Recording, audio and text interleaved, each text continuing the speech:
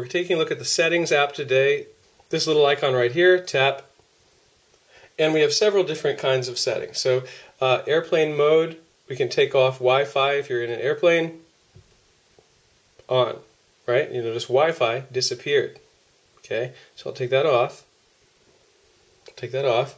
Now it's connected again. So we have our Wi-Fi, we know it's going, and we know what network we're connected to.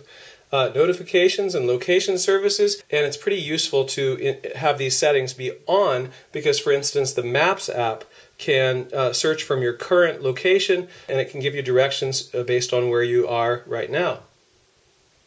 Brightness and wallpaper. I don't know why those two things are combined in the current iPad OS, but auto brightness, if it's on, that means that it dims automatically under ideal lighting conditions, and that helps to conserve battery power and make it last longer. So you can adjust it here as well. Very bright, not bright at all. Okay, so the brightness is adjusted inside the Settings app, and the wallpaper over here, we can give it a different wallpaper. We can go through the wallpapers that are supplied or go through your camera roll and put your own picture in the background of your app. So I'll just pick something random.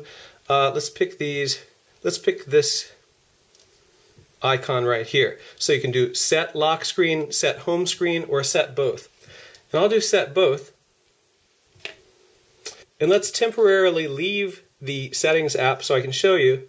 There it is, new image on my iPad. Okay, back to Settings. Now, picture frame, if you have a bunch of pictures in your Photos app, I need to turn this off temporarily. So before unlocking it, there's a little picture of a daisy right here. If you click on that, then it turns your iPad into a digital picture frame. Anyway, it's showing your pictures in a little slideshow, just like a digital picture frame would.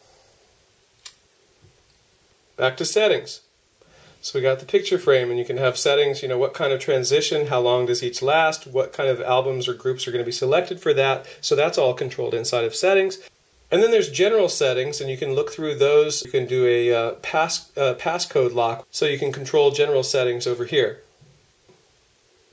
Then we have mail contacts and calendars, and this is where you put your settings for each of your email addresses so that the Apple Mail app can bring in your mail. Safari, settings about Safari. iPod. Videos.